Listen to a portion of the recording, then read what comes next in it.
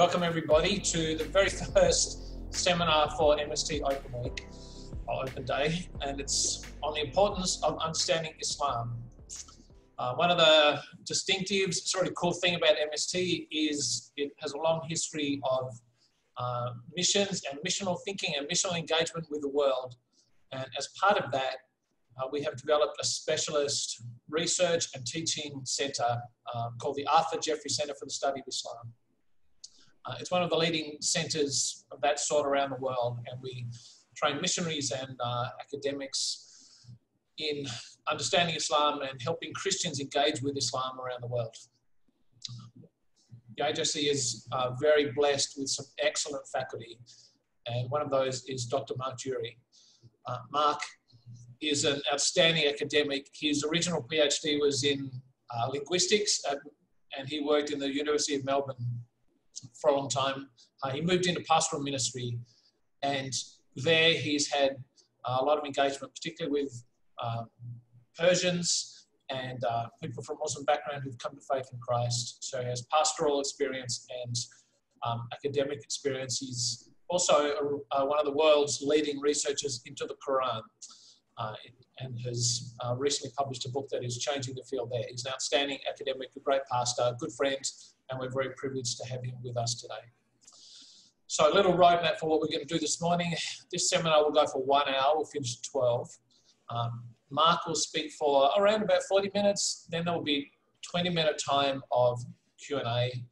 You can post your questions in the Q&A box at the bottom of your screen. So, Mark, welcome. Take us away and explain to us the importance of understanding Islam for Christians. Thank you so much, Richard. It's great to have that introduction, and it's a privilege to be sharing with you some thoughts about the importance of understanding Islam in our world today. Islam has changed the world. It's the second biggest religion after Christianity, and it has had a profound impact on the map of the world, on the political systems, on societies, and of course on people's spiritual identity. It all goes back to one man, Muhammad, who is called a prophet of Islam, who lived towards the end of the, he lived in the 7th century, and Islam started off about 600 years after Jesus. And Islam was extraordinarily successful in its expansion. And just to put up a map here to show you something of the significance of that expansion, which is often not fully grasped. So Muhammad lived from 570 to 632 AD, more or less. And immediately his followers began to conquer. And you'll see on that map of the Mediterranean how under Muhammad, basically Saudi Arabia and what is today Yemen was conquered.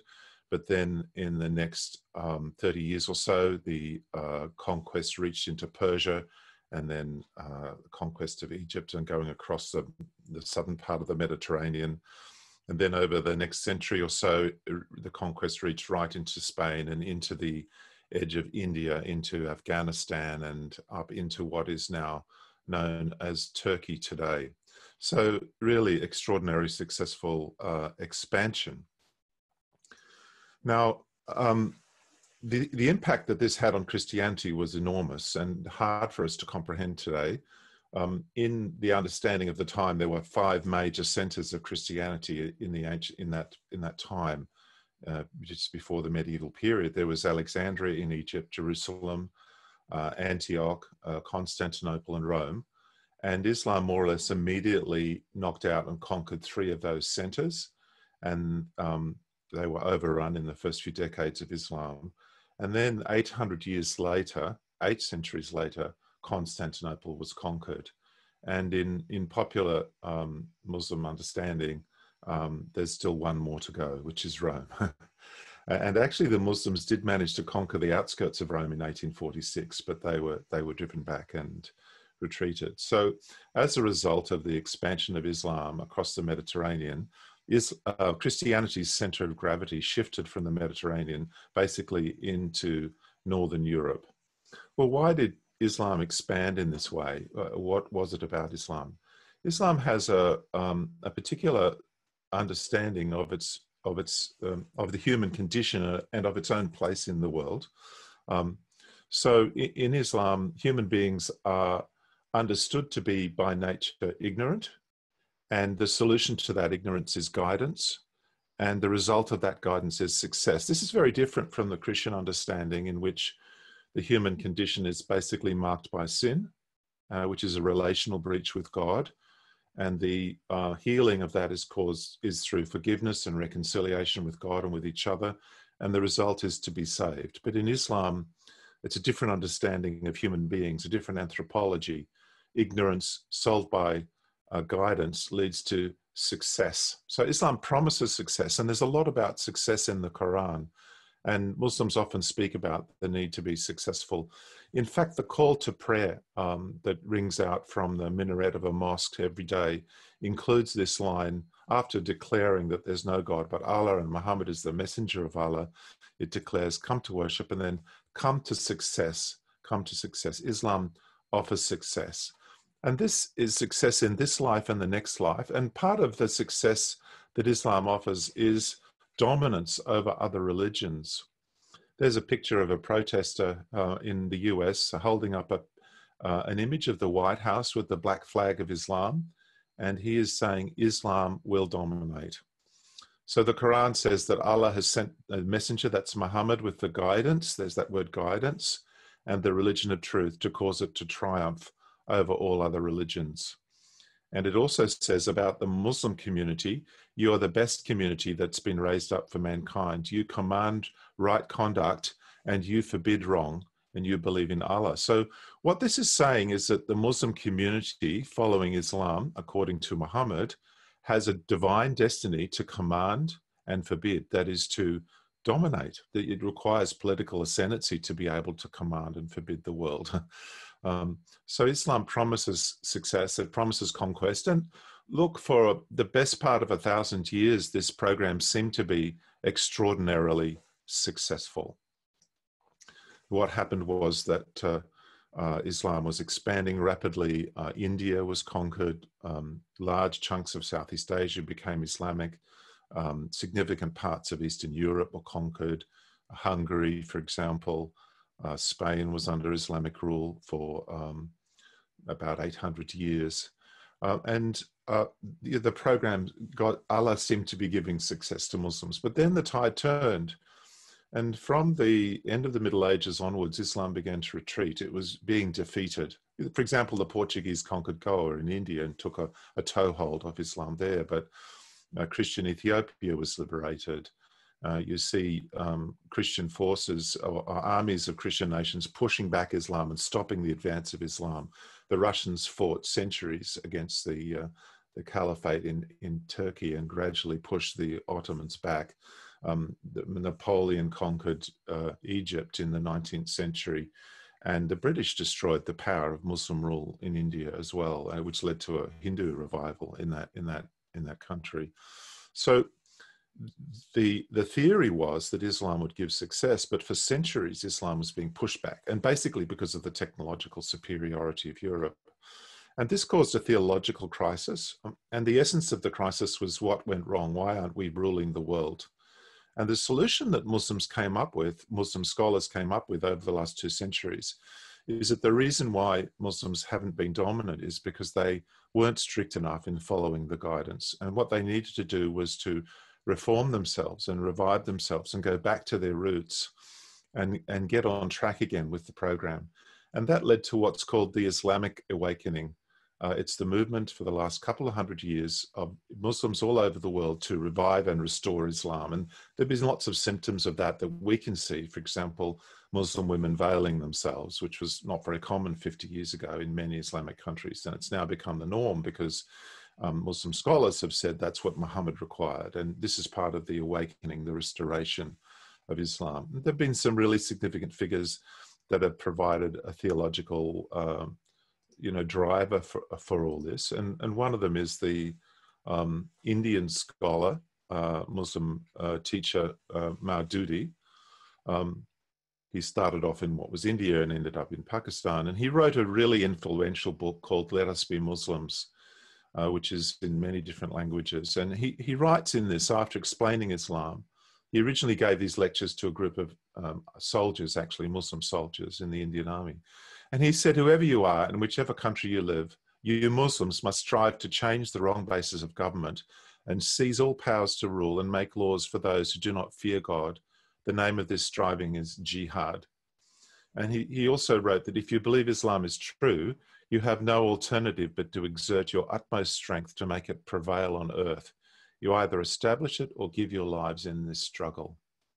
So he was one of the sources, theological sources of the drivers for the Islamic revival, the Islamic Awakening.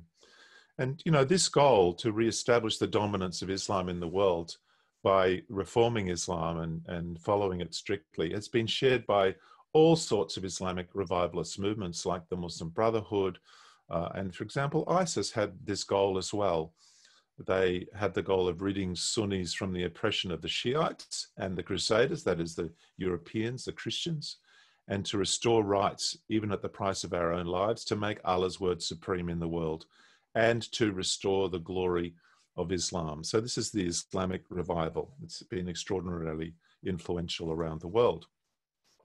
So I call the first crisis of Islam the decline of Islam at the hands of the powers of Europe, sometimes through Europe colonization, but also through wars of liberation to set countries free from the dominance of Islam.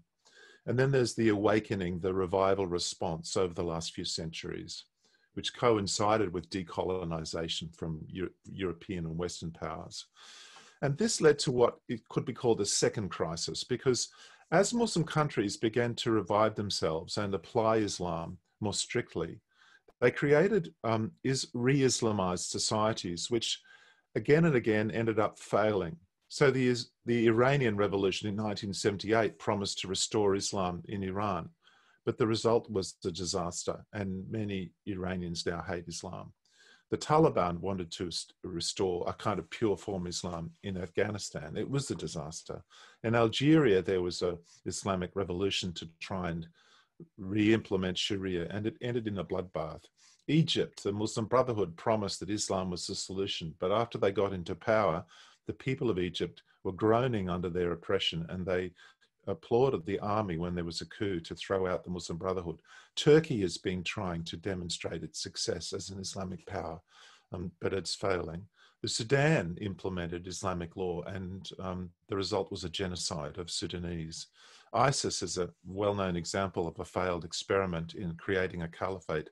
Saudi Arabia also, which has quite a strict form of Islam, has huge internal problems, and many atheists are rising in Saudi Arabia. People dislike Islam. So you have this problem across the Muslim world that Muslim countries are not doing particularly well. I don't think Islam really is that helpful in that sense. There's no real economic success stories. There's economic failure. There's a demographic bubble of lots and lots of young people in many Islamic countries without a future. And there's a spiritual crisis, the failure of the Islamic revival, which is causing a lot of doubt and uncertainty amongst Muslims. So the world of Islam is in turmoil. It hasn't quite got its story right. Its theology is very political, and it expects to be in charge, but it's not. And its attempts to revive that have failed. At the same time as this, the fact is that Western countries have proved very attractive to Muslims, and that's part of the crisis in a way, huge waves of immigration. And Western countries have often encouraged this because they needed more people to bolster their falling fertility rates and to keep their workforce up. So you've got all sorts of walls coming down across the Muslim world. There's the wall of self-confidence about Islam's superiority and dominance, which has really got huge cracks in it. But there's also the barrier that existed between Islamic countries and non-Islamic countries, because millions and millions of Muslims have sought a different future in Western countries, particularly in Europe. And I'd like to just share a few thoughts about what's happening in Europe. So there've been really massive immigration into Europe. And the percentages at present are interesting. European countries with between 5 to 10% Muslims today include Austria, Belgium, France, England, Germany, Netherlands, Sweden, Switzerland. And also in these countries, these at present fairly small minorities are growing very rapidly, more rapidly than the rest of the population. And this injection of Muslims into Europe and into other Western countries as well has come at the same time as a loss of confidence in Christianity and in great spiritual confusion.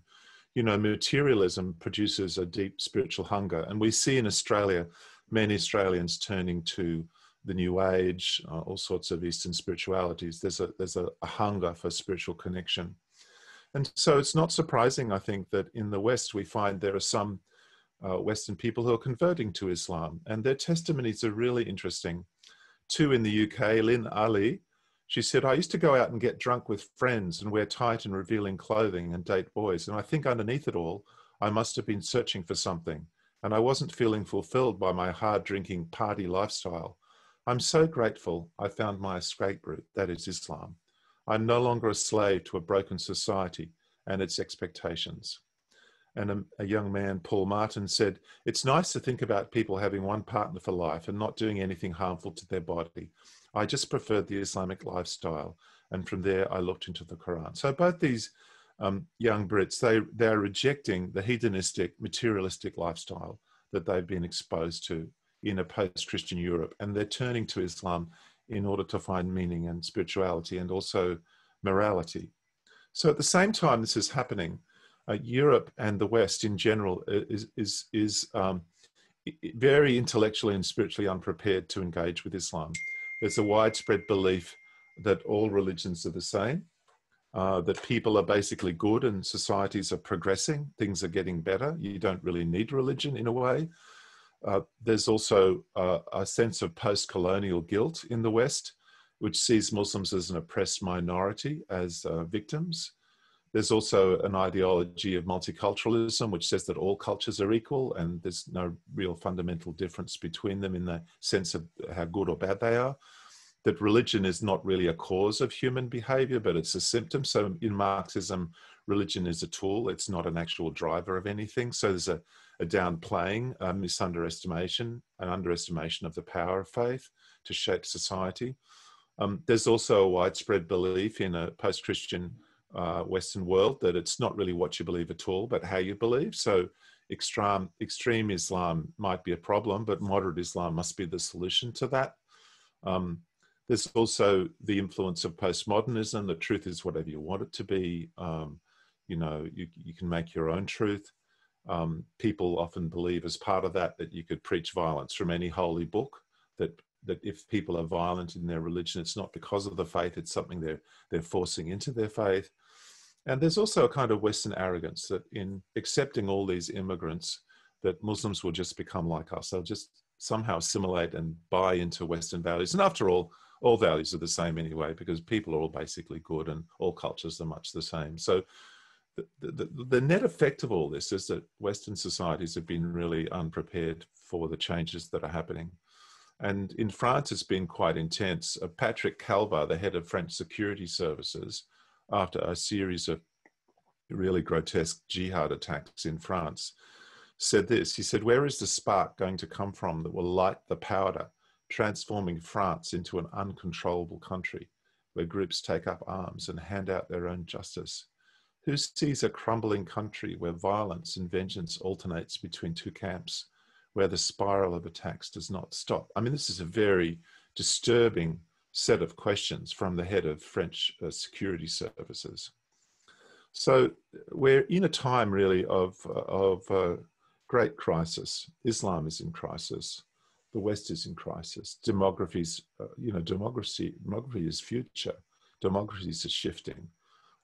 Christianity is struggling in the West to respond to this, and societies in general are. And I want to emphasize that these changes are very, very long-term changes. They're not sudden things. They're things that have been cooking for centuries. And the direction of these changes, these spiritual challenges, are occurring in a way that is bigger than one person's lifetime, and in the longer term will have very profound effects.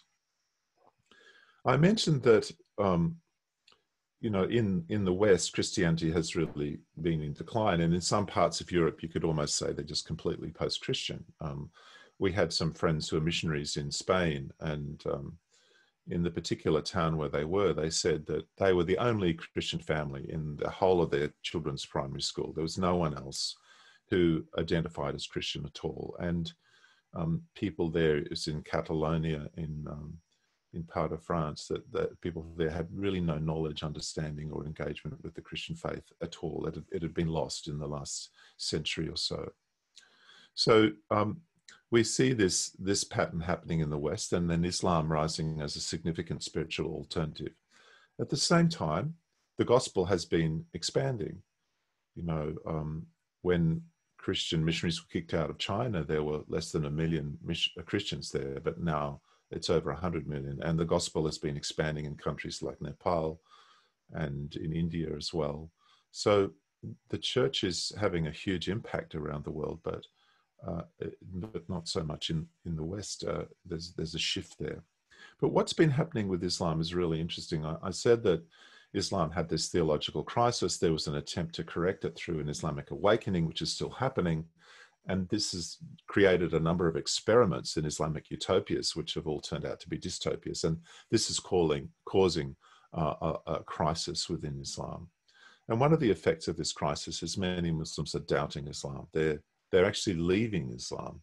I've had the privilege of working amongst Iranians in Melbourne, and we've baptized 150 or more, and have been part of leading many Iranians to Christ. And what's struck me about their testimonies is many of them rejected Islam and the God of Islam first, because they'd seen its effects in their society. Many of them were born after the Iranian Revolution. They'd grown up in this Islamized environment, and they found it to be corrupt, intensely disappointing, and they turned away from it. And that's one reason why they fled to Australia.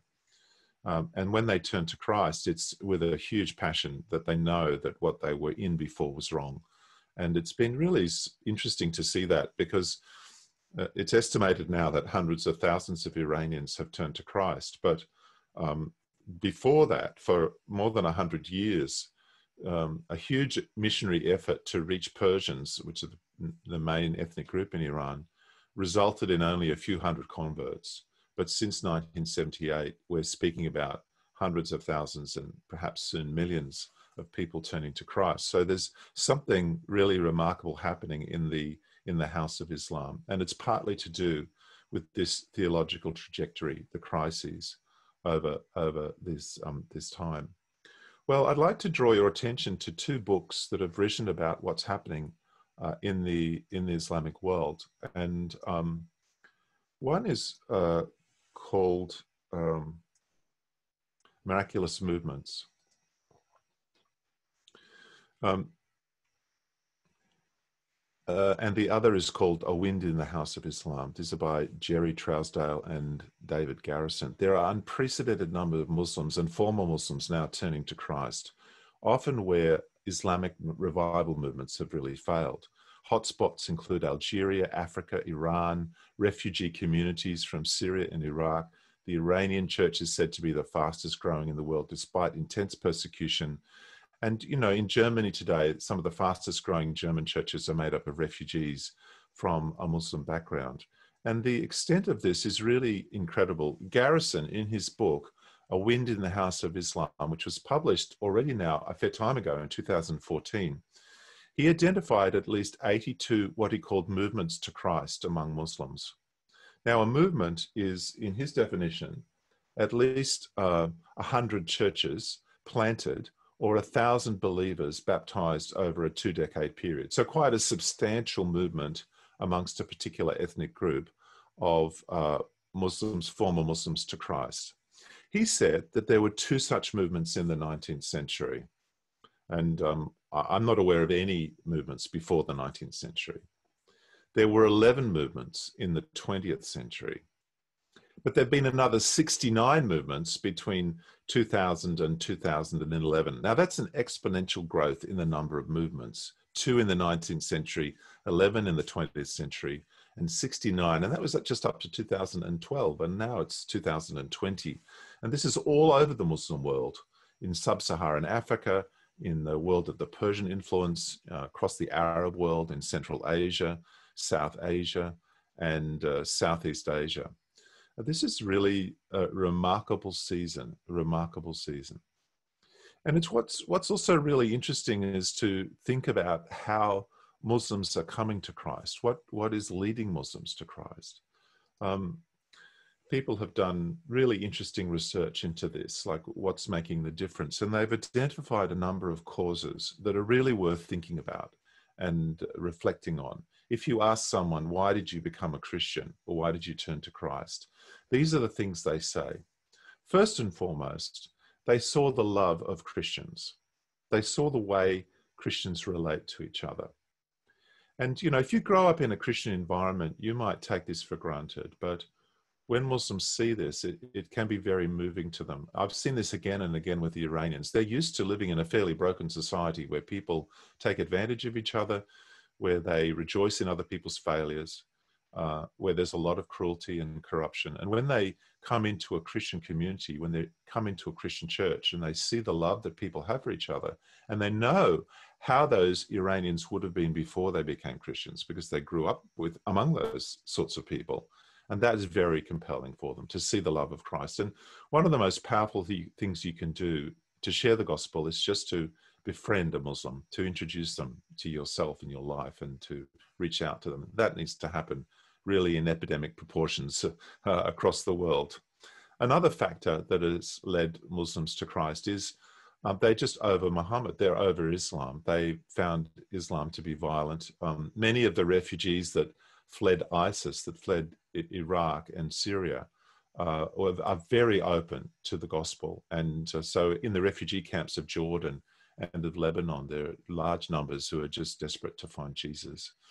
Another factor is encountering Jesus in the Gospels, in reading the Bible. I had a friend, an Iranian guy, who became a Christian, and he made the decision on Christmas Island in detention.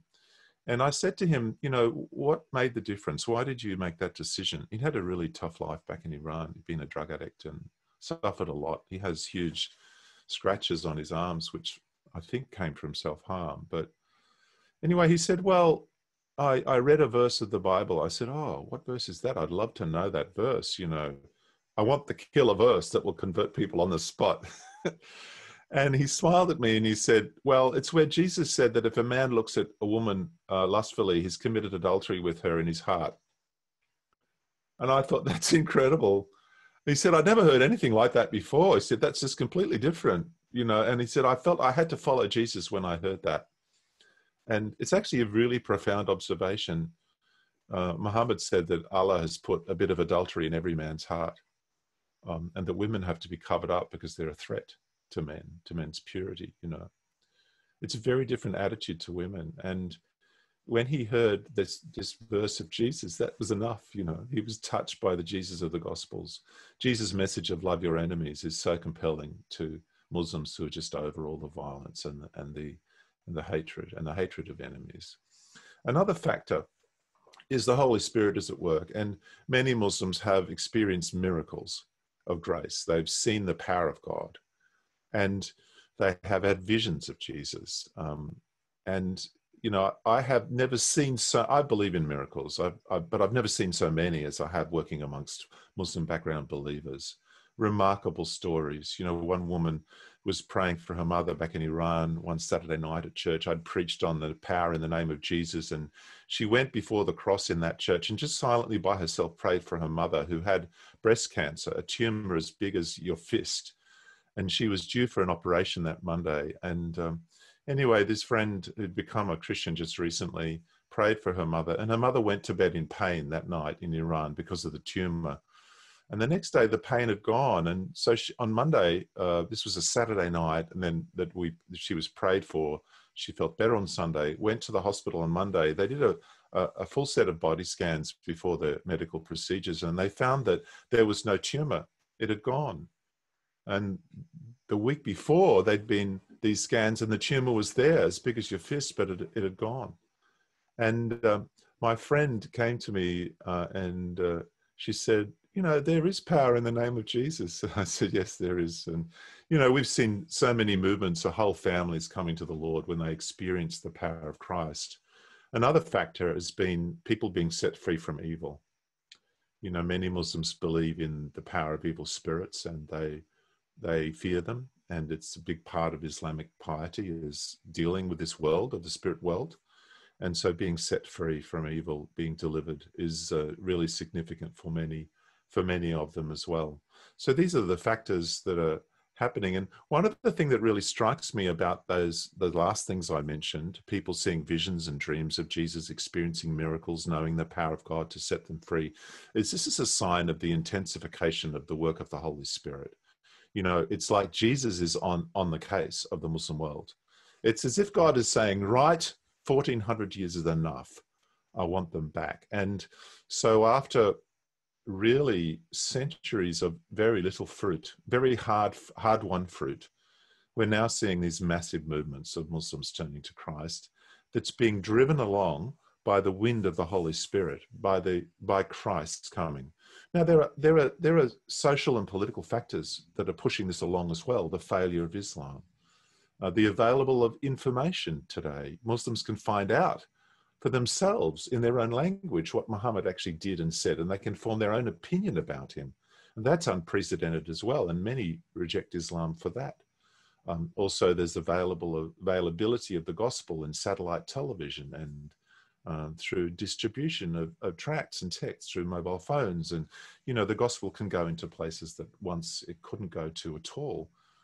I have a friend who regularly has a small group meeting in a studio in America with a few of his Persian friends, and they sit around and they do a small group meeting like in a home, and it's videoed. And then you have thousands of Iranians sitting around watching on their satellite TV, which is probably illegal in Iran, but everyone has them. And they're watching this and they're having church in their home, participating in a church service that's being led by someone in another country. So there are amazing opportunities for the gospel today. I think we're living in an incredibly exciting time. Islam has in many ways spiritually expanded itself. It doesn't mean that there isn't more trauma and more energy left. There's still, you know, there's still energy left in the old school of Islam wanting to conquer the world. And we've seen the effects of that, and very traumatic effects. But at the same time, there is a new wind blowing in the house of Islam, and it's the wind of the Holy Spirit. And I think one of the greatest challenges in the mission fields today is to reach the Muslim world and to support the movement of the Spirit that's occurring across the Muslim world. I think one of the greatest, absolutely the greatest needs at the moment is discipleship of new believers. Because what's happening, for example, in Iran, is that you have this extraordinary season of grace with many people turning to Christ after doors being shut for 1400 years. But as people come to Christ, they have a need for healing of their souls. They have a need to be discipled. There's a need for a deep liberation to take place in their souls. And you actually need healing of nations. And there's a great need for that. And that's been a core part of the work that I've been engaged with in working with an Iranian congregation in Melbourne, is helping people to renew themselves, to be restored, to be discipled, you know, to become disciples of Jesus. And there are extraordinary opportunities to serve in the harvest fields that are ripe across the Muslim world. This is a season and a time that God has prepared over centuries. There's momentum of forces of the work of the Spirit of God, and also the collapse of ungodly ideologies that have been in preparation for hundreds of years. And we are living in this time now. One of the things I've been amazed in the journey, the incredible journey I've had over the last few decades, which has been partly academic and, you know, affects our teaching at the Melbourne School of Theology, but partly pastoral and evangelistic, is an incredible sense of privilege. You know, it says in the Gospels at times, you know, that kings and prophets long to see this day, the day of Jesus Christ. They sensed it's coming. And they've been missionaries to the Islamic world for centuries, and they long to see this day too. And I've often thought, you know, who are we that we should be living in this season of grace, this opportunity to serve? And maybe the Lord is calling you, firstly, to know more about Islam, to understand it, so that you can share the love of Jesus with your Muslim friend and your neighbor. And they're not necessarily in another country. They're right next door to you in your workplace. But you need to be equipped. It's not good to seek to share the gospel with Muslims without understanding. You can share the love of Christ, but you're going to reach a point where you need to understand more. And there are some pitfalls, there's some traps in engaging with Islam. One of the challenges is that Islam teaches a lot about Christianity. Every Muslim comes to their conversation with Christians with some presuppositions about Islam and how it works. So you need to understand what that package is. You need to know where the points of opportunity are for sharing the gospel. You need to be equipped for that. And I just really encourage you, even if you're studying a degree in theology in another subject or another focus, you have something else on your mind. To be equipped for Islam is to be equipped for the world today. This is the biggest spiritual force in the world outside of the church, and extraordinarily important in politics and in geopolitics and in the makeup and constitution of our nation.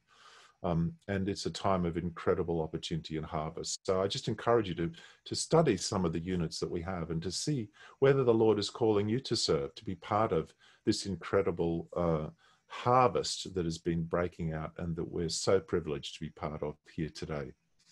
I'm going to stop now and provide an opportunity for questions.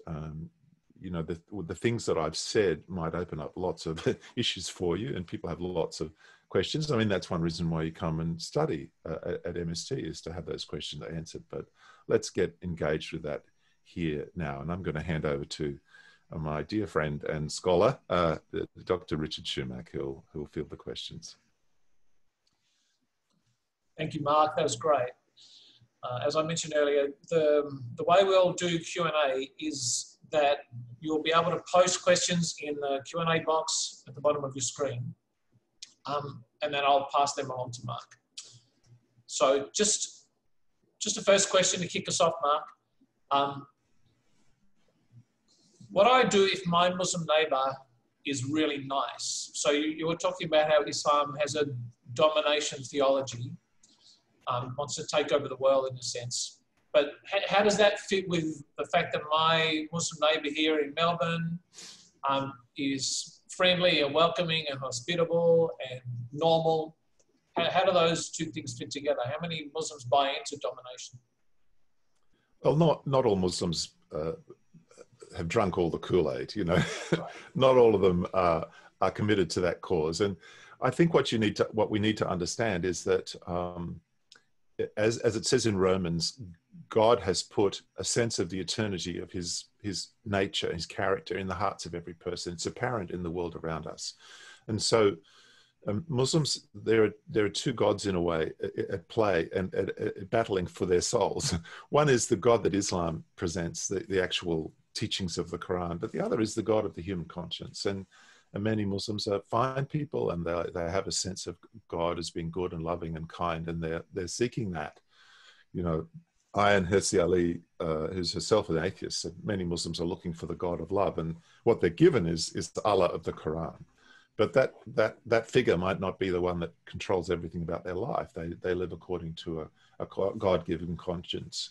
So don't be surprised if Muslims are kind and generous and good people to get to know, and encourage you to do that. But nevertheless, I believe the impact of Islam itself is profound, and it does damage Islamic societies, and it influences their course in ways that's quite harmful.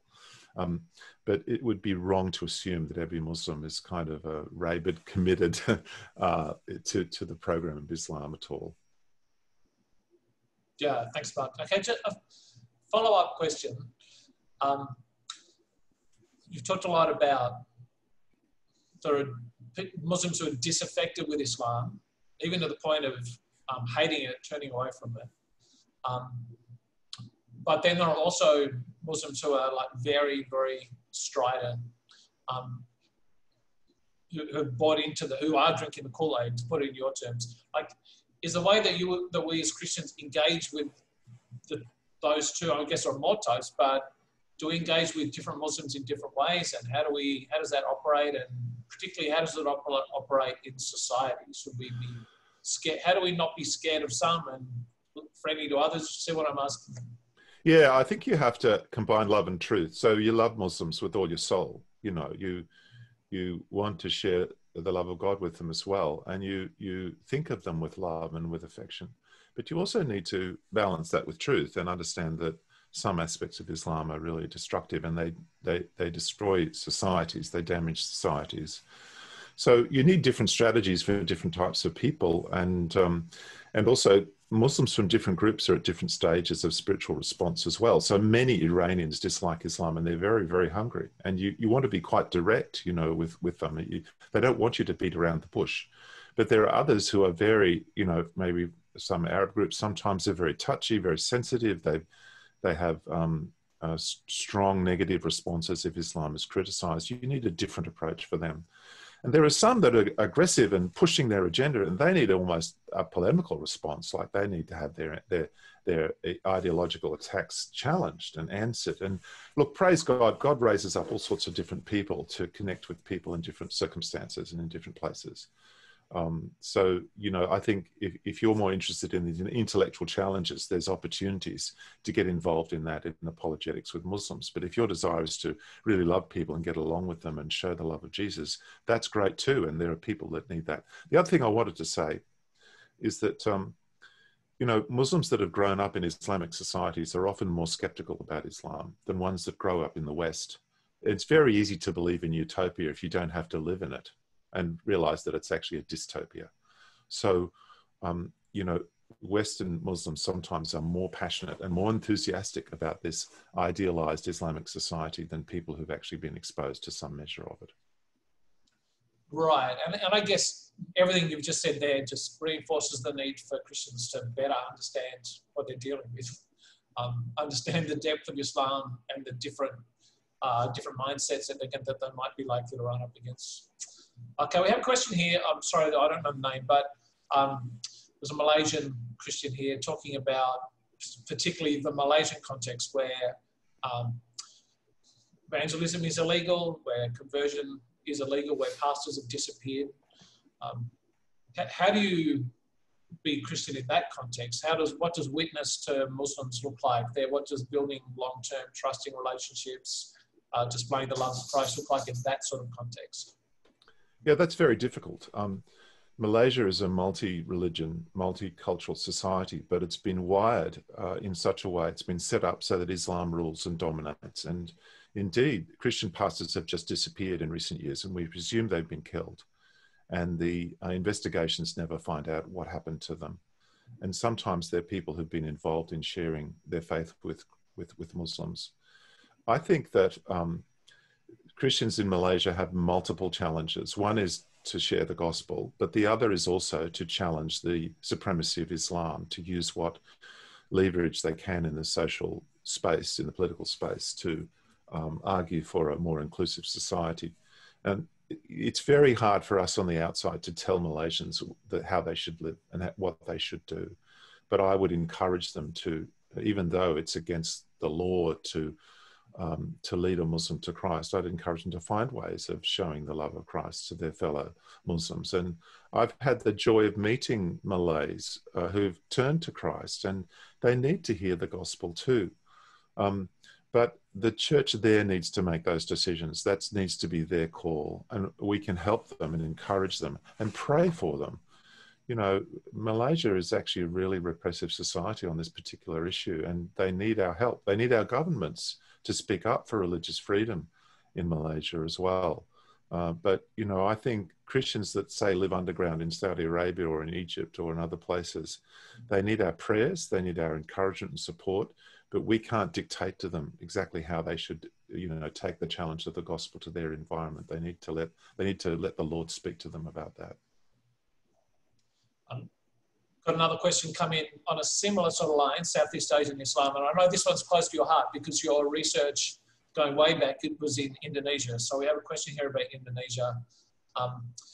It's clearly one of the biggest, if not the biggest Muslim nation in the world. And there's a very particular question. Do you know about what ministry is happening there? And particularly, do you hear about, you mentioned the 69 movements of people coming to Christ amongst Muslim communities. Are you aware of that happening in Indonesia? Yes, Indonesia is one of the countries in which there have been mass movements to Christ. And actually, I believe, if I'm not mistaken, there was one in the 19th century as well. It's one of those two movements. But yes, that is happening. And it's happening at a grassroots level. It's happening, it's an indigenous movement. And the church, I was in Indonesia in the early 80s, and the church at that time seemed to me very formal and influenced by European missionaries. You know, you had these Indonesians in Sumatra going to church wearing suits and ties because that's what the German missionaries did. But in the recent decades, the church in Indonesia has become very vibrant, and it's not illegal in Indonesia for a Muslim to become a Christian. You could experience persecution, but it's not illegal in terms of the law of the land. And yes, the church is definitely growing in Indonesia, and that's one of the. I mean, Indonesia has hundreds of ethnic groups and languages, but some of them are turning to Christ, and that's one area of great joy, really, in the harvest. Yeah, that's great. There's another question here, which is literally closer to home. Paul is a pastor of a church, and 200 meters down the road from that church, there's a mosque. And he's wondering if you have any thoughts about how to build relationships between church, mosque, Christians, Muslims, and presumably pastors, imams. Well, firstly, I'd say learn something about Islam and Muslims first. That would be really helpful. The other is just go down and have a chat with them and say, look, I'd like to talk about your faith. Can you tell me about it? And I'd like to share some of what I believe. Muslims are generally very interested in talking about God and about religion. They're much less inhibited about that than Western people are, and it can be quite refreshing. But my strong advice to you is to equip yourself first to learn about Islam, and we hope to teach a unit introduction to Islam and Muslims next year that would help with that. But then there are resources as well, and we'd be happy to help suggest things that you can use to train and equip yourself. But just reach out at the local level. I think Christians and Muslims also can work together on non-religious issues. What are the local issues in your community? What are the social issues that people face? Employment, effect of COVID-19, find out what they are, find out how you can come alongside Muslims and work together on issues like that. Yeah, that's great. You mentioned before, even about Malaysia, prayer. Ruth is asking a question here. What do you see as the most important prayer points for Muslim world? If you were to give us 3 key things that we could always be praying and regularly be praying, that would be great. Jesus said that he only did what he saw the Father doing. And I think there's something very powerful in prayer when we pray into what God is doing. So God is moving by his Spirit amongst the Muslim world. So we should be praying for that to increase, like for the bushfire to become a mega bushfire, a fire of grace. Pray into that spiritual kind of fire that's burning, and that there would happen more. Second, pray for the persecuted church to awaken and to reach out to be a faithful and true witness to the Muslim world. Our brothers and sisters in Christ often suffer greatly, but they have a treasure, and just pray that they'll find ways of communicating that. The third thing, I think the greatest need really for the global harvest is people to mentor Muslim leaders who've become Christians, Muslims who've become Christians, mentor them in discipleship. So pray that God would provide spiritual resources to help with the discipling of these large numbers of people turning to Christ, that their discipleship will be deep, that the harvest will be brought into the barns and not rot on the fields because there's no one to collect it and look after it and care for it. Pray for the Lord to provide discipleship and a pathway for these communities to grow strong in the Lord. It's not enough just to have a ripe harvest. You actually need to do the harvesting and then put it in the barn. There's a process, and that is really so important across the Muslim world today, discipleship. Thank you. Got a question here from Ian. Talking about, and I think this is common, where you talk to a Muslim and they say, yeah, and you even mentioned it, we believe in the same God. It's the sort of the Western idea. Although Ian's saying he encountered that in Africa. You believe in the same God that we believe in. Let's just not dispute things. Like, how do you go get around that or through that to just try and describe the uniqueness of Christ or the distinctives of the biblical vision of God compared to the Quran? Well, what do you think is the sort of the easiest way into that conversation? Yeah, that's a good reason to study more about Islam because, in a sense, the claim that Islam makes to worship the same God gives you a ground on which you can talk. But your challenge as a Christian is to share Jesus, is to share the God of the scriptures, of the Bible. Islam teaches that we worship the same God. So the Quran says, say to the Christian, your God and our God is one. That's what Muslims are taught to say. That's what Islam teaches. And the challenge is to get around that. So, because I think that the love of God in the Bible and the character of God in the Bible is very different from what Islam teaches. It's actually more the God of the conscience of the Muslim. It's the God they want to believe in. And your challenge is to introduce them to that, your best friend, you know, the love of God. So I think if you're armed with a set of really strategic questions, it helps. You can speak to them about your experience of the love of God and how do they experience that. You can talk about the holiness of God and the presence of God. I actually wrote a whole book on this called, The Same God, ? Do we worship the same God? And I include a series of questions. And those questions can really tap into people's spiritual experiences, like how do they experience God? Is God holy for them? Is God faithful? Does he speak the truth? Is God loving? And, you know, if you know the right questions, that can open up opportunities to witness about your relationship with God. Thanks, Mark. There's a question here about Arabic. So part of the difficulty when you speak to Muslims about the Quran is that it's using Arabic, and you have to understand Arabic before you even have a right to sort of speak into the conversation. How do you respond to that?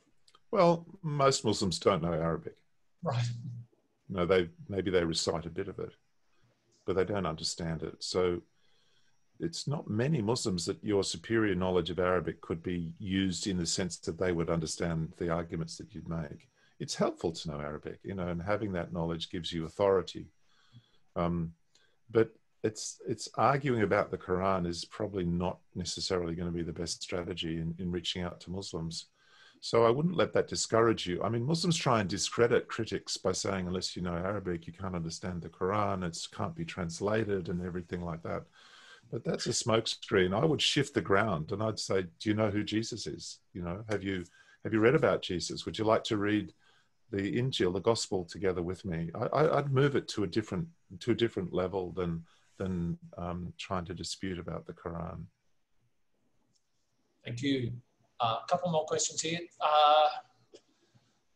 Someone, no name. If there's one subject that MST offers that gives insight into the particular stuff you're talking about today, what would you recommend? Well, we are preparing a new unit for next year called something like Introduction to Islam and Muslims, the title along those lines. And that will be a really helpful, like a one semester unit that gives an overview of understanding Islam and also understanding Muslims. So that will equip you, it'll show you where you can continue, and you'll see other resources will open up through that course. Yeah, cool.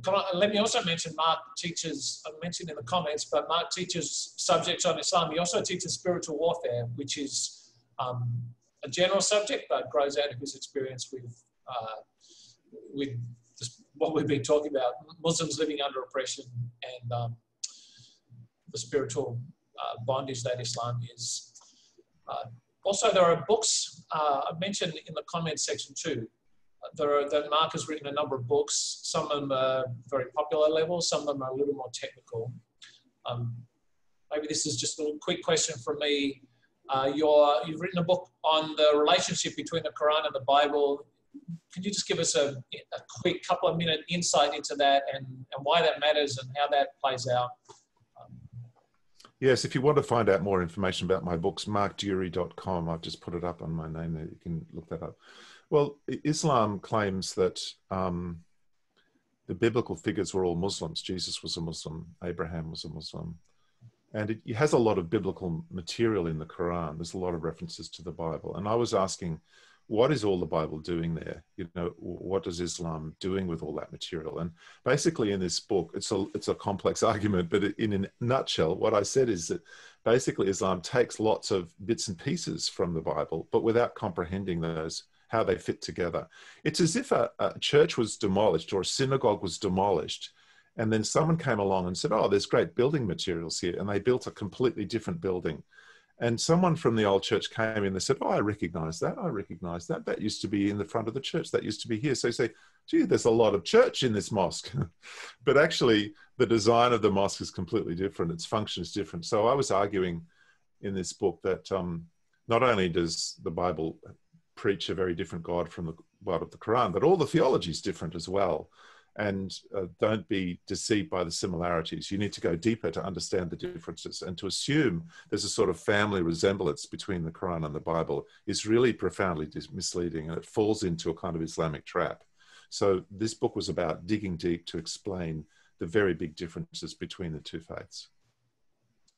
Right, and again, this reinforces the need to understand where Muslims are coming from. So that's a common thing too, in my experience, that Muslims too on the street think they think the same thing. There's a huge similarity between Christianity and Islam, that their prophets are our prophets and their Jesus is our Jesus basically, and there's hardly any difference. So they can't quite understand the fuss.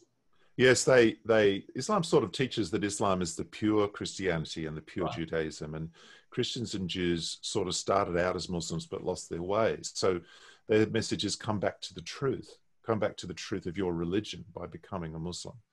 And to counter that, it's really helpful to be equipped with these sorts of resources.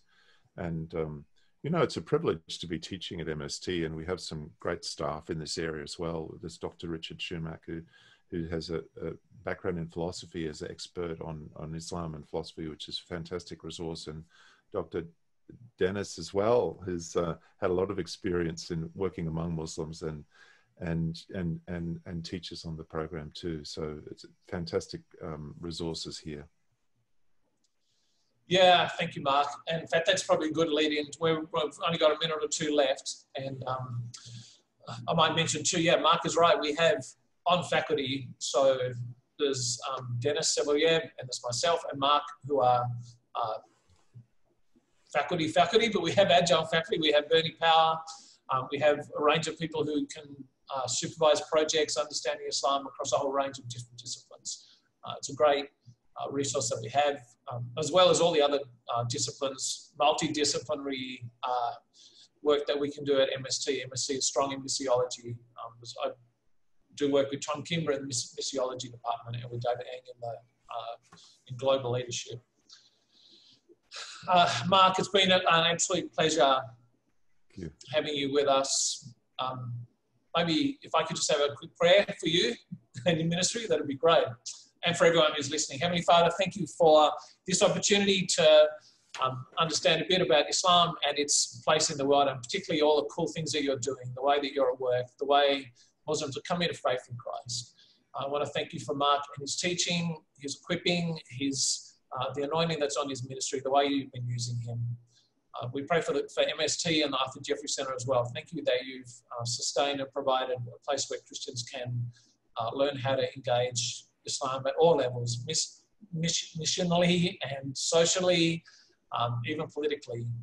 Please bless that. I want to pray for any person here today who's on this seminar that are considering ministry in a Muslim context, or even just knowing how to be able to speak about Jesus to their neighbour, that you would lead them to the resources that they need. Heavenly Father, thanks for this time. It's been great. We pray that in Jesus' name. Amen. Amen. Amen. In the last 30 seconds we have, let me just point you in the direction of Iona. Iona is part of our MST enrollment team, and if there's any follow-up you'd like to have about finding out more about the Arthur Jeffrey Center or any units that we teach on Islam, please talk to her.